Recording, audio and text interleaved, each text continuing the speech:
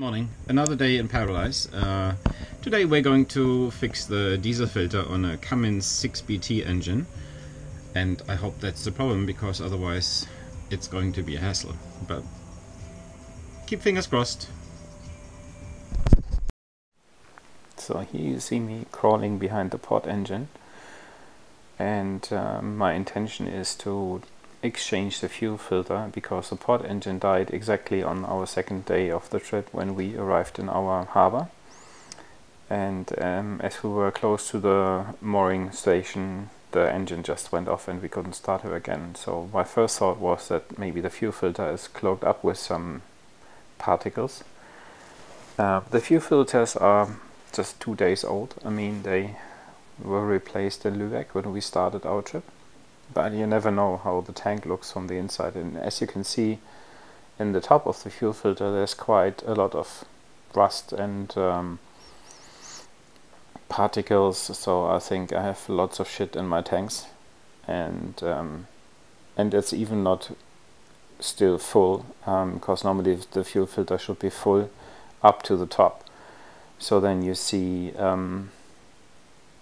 you already see that it sucked out fuel from the filter, and that's the reason why the engine went off. But I thought it's the filter which was stuck, but here you see me trying to work on the lift pump, and as there is at the moment no fuel filter, the fuel should just pour out of the fuel filter housing, but there's nothing coming out, so I'm just pumping and pumping and pumping. I will just speed this up for you guys because it's quite a while before I finally got aware that it was the fuel filter which is clogged up, but it's also the lift pump which is somehow broken. But for this I have another video.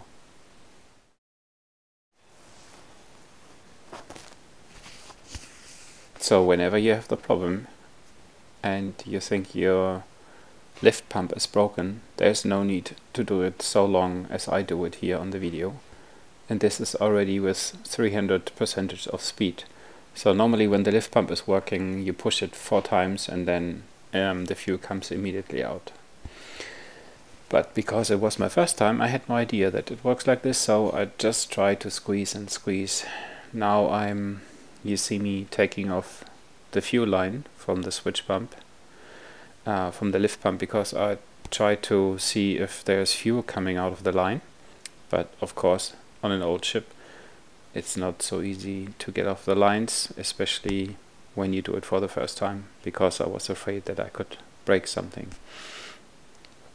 So in the rest of the video you just see me trying to figure out how to get rid of this connection, but at the end I decided that the lift pump is broken and that I needed to buy a new one, and I reinstalled the new filter. When you reinstall a new filter, it's important that you first completely fill it up with fresh diesel, because otherwise there is a high chance that the engine sucks in the air from the filter. And here you see me fixing the filter, and it only needs to be hand tight, so you don't need to overscrew it, because then you have a high chance that you kill the seal which is lying on top of the filter.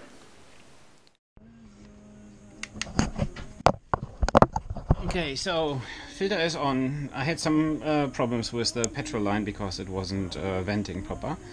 So now everything is done. I filled up the fresh water supply for the engine and the cooling water, and now we just make a last check on the engine oil and everything fits proper, and then we are going to see if it starts or not. Cross the fingers. I just show you how nasty it is here in the engine compartment. And of course you can work amazing on the left engine, or on the starboard engine on the inner side, and on the pod engine on the other side, but the sides where the hulls are, not really so good.